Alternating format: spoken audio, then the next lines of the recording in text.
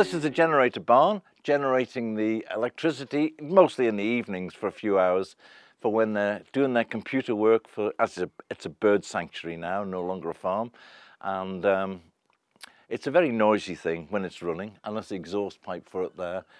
But the main thing about it is it's noisy. Now, in a TT in 1988, I think it was, there was a group of Italian people here, and they saw the Latin above the door, and they were really impressed to see Latin. But when they heard this motor starting up, they were thinking, was a contradiction of what it says over the door. So they got their own slates and their own chisels, and they carved their own inscription, which was Piccolo Motori, Grande Rumori, little engine, big noise. And I think it fits in nicely with what's above the door.